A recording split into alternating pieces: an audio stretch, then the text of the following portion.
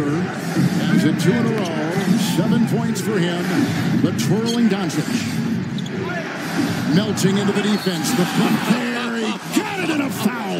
Wow. It ain't right, Kevin. Man, he's got the last 9 for the Mavs. But look at all the moves right here. I'm going to count them out for you. Right. I'm going to count them out for you. There's one, okay? You want to dance?